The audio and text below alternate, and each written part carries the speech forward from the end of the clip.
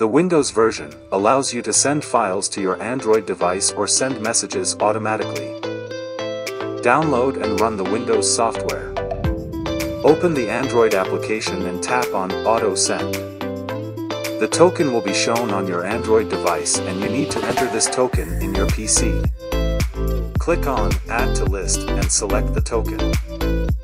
You are able to add as many tokens as you need without any restrictions. Enter your message, numeric SIM ID that is shown on your Android device and numbers list.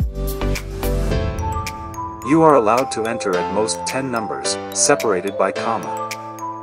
After filling all these fields, you can click on Send to Device.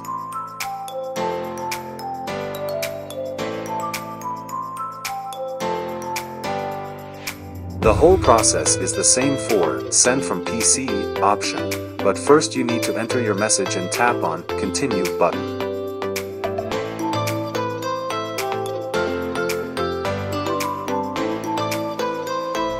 After getting connected to your PC via aforementioned token, choose your Excel, text or multi-column Excel file and click on Send to Device.